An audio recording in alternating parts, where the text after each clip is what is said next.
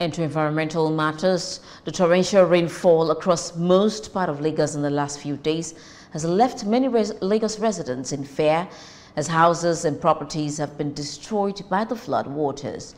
It would be recalled that the Lagos State government has earlier warned residents of the impending downpour with attendant socio-economic implications for residents of the state.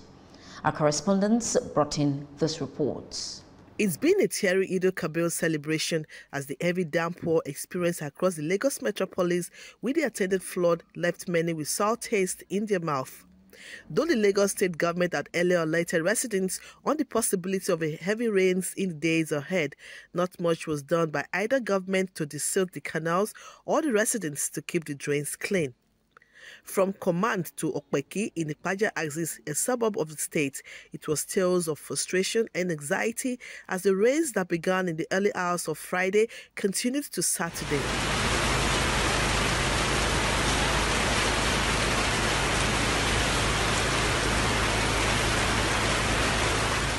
Earlier Saturday, 4 people were said to have been rescued from a car that was swept away in the flood around Fatoki area of Orile Agege. According to Ibrahim Fariloye, Southwest Zonal Coordinator of the National Emergency Management Agency, NEMA, 7 people were reported to have been swept away when rainwater overflowed an uncompleted canal in the area.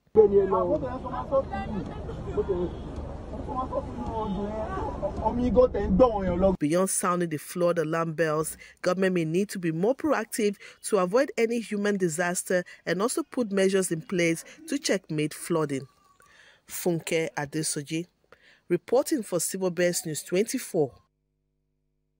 The persistent rainfall in the last few days has led to many parts of Lagos State being flooded. See water. The flooded drainages on streets and canals have disrupted activities, and in some instances, the flood's path have led to the loss of several valuables, leaving residents to devise alternative means to commute to their various destinations. Water is full everywhere. See water. The streets of Yaba appear to be one of the worst hit, with vehicles including emergency responders stranded. Some have taken to the flood, going for a swim in the deep-colored water. But while it may be fun for some, it is a matter of life and death for others. A white vehicle with occupants inside is spotted being washed away in Agege.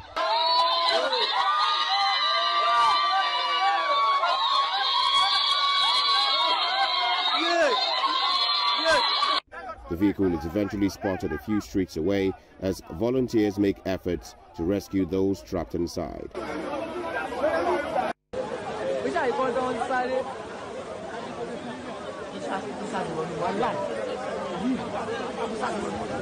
Two residents were said to be spotted struggling for their lives with the waves of the streams in another part of Lagos. With the floods not ceasing, one resident is heard calling out the state's special advisor to the governor on drainages, Joe Igbokwe, to swing into action. Where is Joe Igbokwe?